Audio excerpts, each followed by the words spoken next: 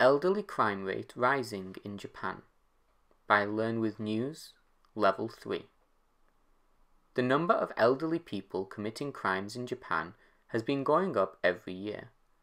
20 years ago, 1 in 20 crimes committed in Japan were committed by elderly people. Last year, the number increased to 1 in 5.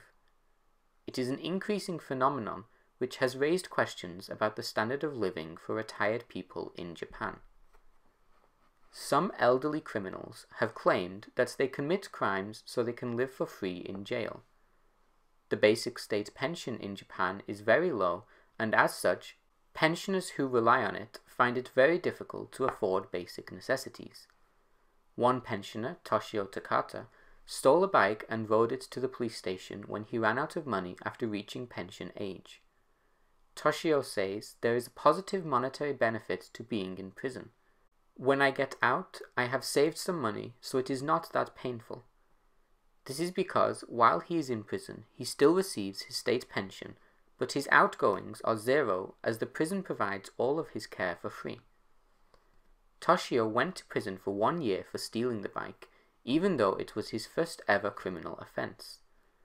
This situation has caused controversy over criminal sentencing in Japan. Theft is taken incredibly seriously and is often punished by sending the culprit to prison for stealing even the smallest items. Shoplifting is the biggest crime committed by old people in Japan, and it is mostly food items worth less than $30 which are stolen. A 2016 report said that a person in Japan could go to prison for 2 years for stealing a $2 sandwich. It would then cost the Japanese government $84,000 to keep the person in prison for those years. Traditionally in Japan, children would support and look after their parents once the parents retired. This normally coincided with the children being at a stable position in their career. Therefore, the children could afford to care for their parents.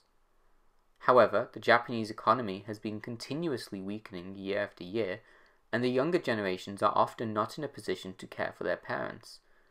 Many children have had to move far away from their homes in order to find work and are unable to provide care for their parents.